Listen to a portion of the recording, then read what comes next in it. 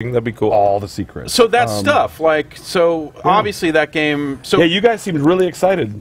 yeah, because you know, like Final Fantasy VII, a game I love. Boy, remaking this awesome Jeff, game from I know my you've youth. personally been emailing me about Shenmue 3 Every day for I've been like, years. can we make Shenmue 3? You said you were going to build the list. Yeah. Build the fucking list. Yeah. Finally, we built the list. Well, Kickstarter is building the list. Yeah, Yu Suzuki helped him out. Yeah, we're backing it as well. So we basically like got funded. We're putting some scratch in as well and going to support it and help market it. But he's like self-publishing it.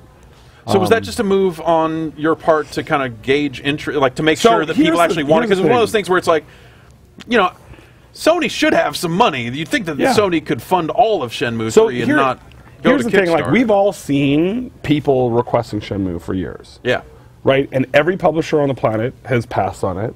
And all the platforms. And so the thing is, there was sort of two paths to choose. Path one was spend the next 2 years internally trying to build a P&L and show them, no, look, guys, there's a Facebook page and there's fans and the thing, and then get the funding, and then it would be first party because we don't really fully fund stuff. So it would have been Shu's team, and then they own the IP, and that doesn't make sense. Right, and that'd be like, I guess, a project that they wouldn't make because they'd be making that instead. Yeah, and then something, it's right? Yeah, because not their IP, and then it would have been made for a couple of years and then announced, or we said, you know, and Suzuki-san really wanted to start developing it. He said, I want to bring the crowd and the fans along for the ride. Okay. And so we were like, yeah, let's do marketing, let's like promote it, and let's make the dreams come true. And then that way, because the fans have been so, you know, hungry for it and vocal, and like, let's bring them through the process. Now Suzuki-san's got the Kickstarter, they got the cash, and now they're off to the races. I mean, he is over the moon. I mean, he was backstage, he had a box of tissues.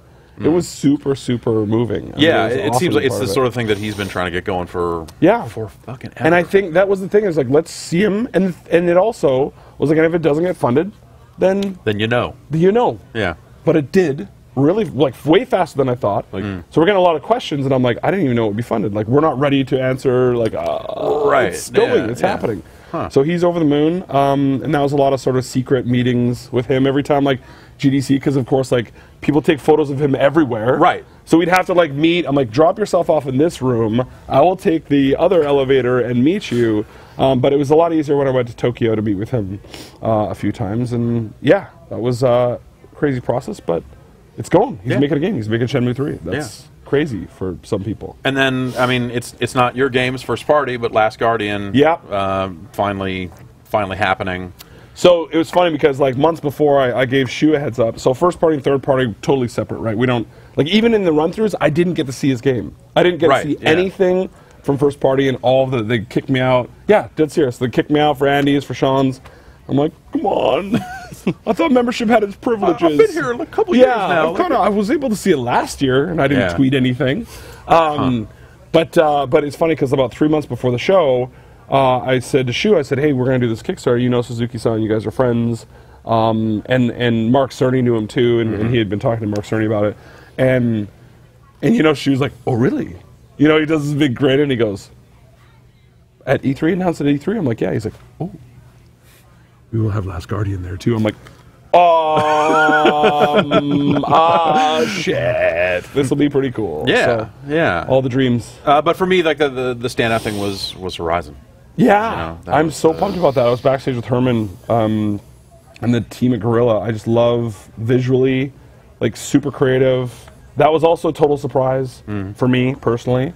Like, it started to leak out a little bit ahead of the show, a couple days beforehand, like at one image and some. Well, there was like some months ago that the name had sort of said something, but it's so funny because you watch, like, I'm always watching all the chatter and forums and discussion around, like, you know, like when the Guardian announced Last Guardian, I'm like, they don't know that. Like, literally, they don't know that.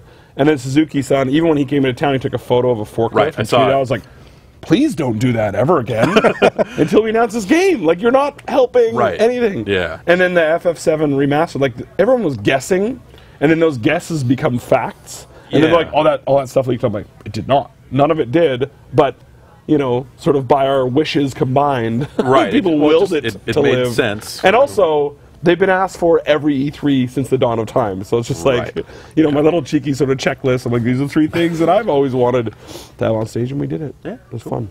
And then Uncharted closed.